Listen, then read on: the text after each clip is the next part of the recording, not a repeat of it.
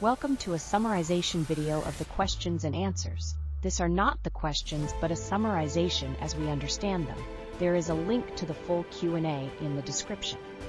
Understanding the questions reporters ask Federal Reserve Chair Jerome Powell during his press conferences is crucial as they reveal key concerns and uncertainties surrounding the economy and the Fed's policy decisions. By analyzing Powell's responses, we gain valuable insights into the Fed's thinking and potential future actions, which can impact financial markets, the overall economy, and even personal finances. This video delves into some of the most significant questions posed to Powell and his corresponding answers, shedding light on the implications of his remarks for various economic stakeholders. Let's start with the Q&A. Steve Leisman, CNBC, questions the Fed's tolerance for higher inflation and willingness to slow the economy.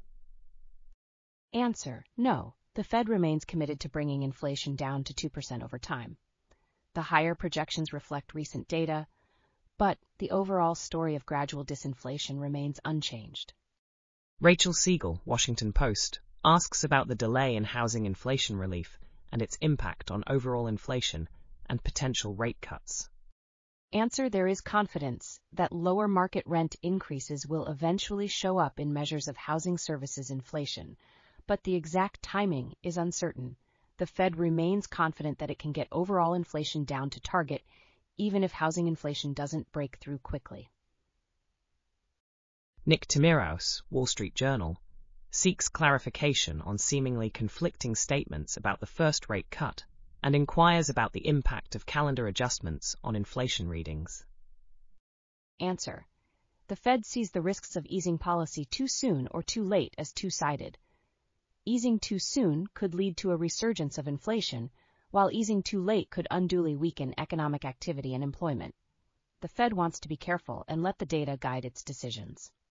Anne Sophia, is there enough data between now and May or June to give the Fed the confidence it needs to start cutting rates? Answer: the Fed will make decisions meeting by meeting, and any adjustments to the target range for the federal funds rate will depend on the ongoing assessment of incoming data, the evolving outlook, and the balance of risks.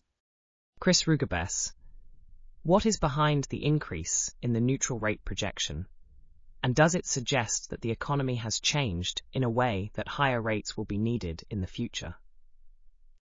Answer: the Fed doesn't know for sure whether rates will be higher in the long run. The increase in the neutral rate projection may reflect the fact that rates were generally low in the pre-pandemic era.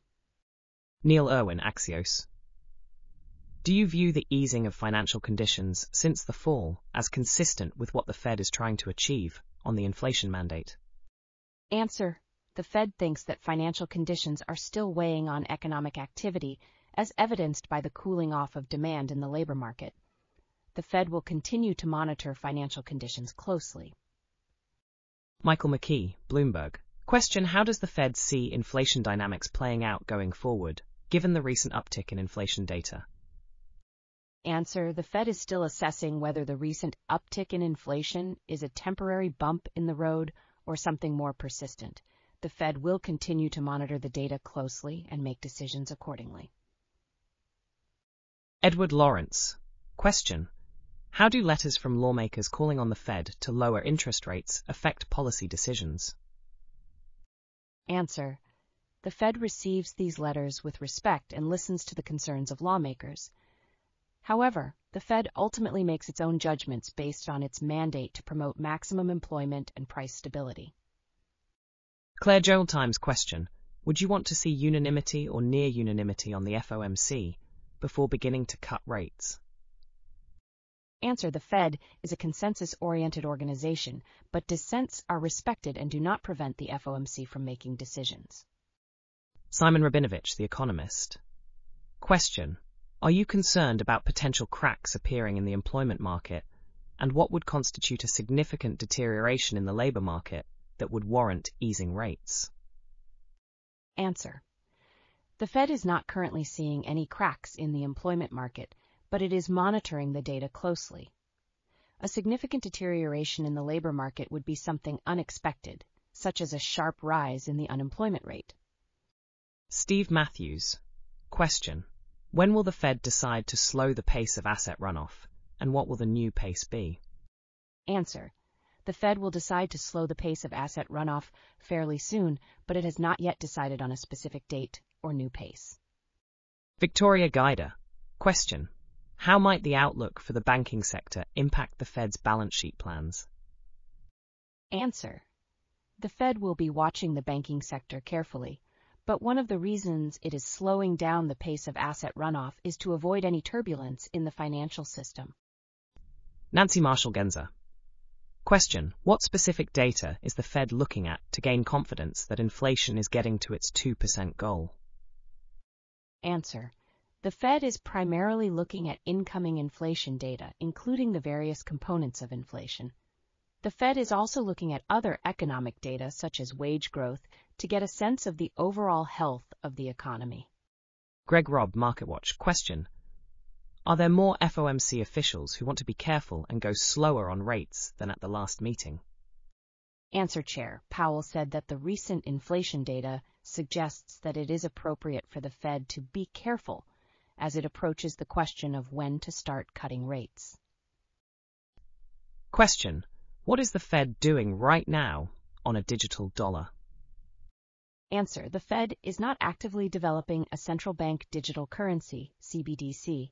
However, the Fed is researching CBDCs and trying to stay on the frontiers of digital finance. Mark Hamrick, Bankrate. Question: how important has increased transparency been for the Fed, and is there more that the Fed can do on the transparency front? Answer: Chair Powell believes that increased transparency has been broadly helpful for the Fed and has made things better. However, he does not see any immediate need for further transparency measures. Statistics regarding Chair Powell's answers.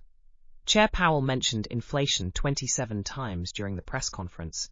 He mentioned data 18 times. He mentioned economy 15 times. He mentioned labor market 10 times. He mentioned balance sheet 7 times. These statistics suggest that Chair Powell is primarily focused on inflation and the overall health of the economy. He is also committed to taking a data-dependent approach to monetary policy. Thank you for watching. Stock price is up 1.25% from start of the day. Like and subscribe to learn more.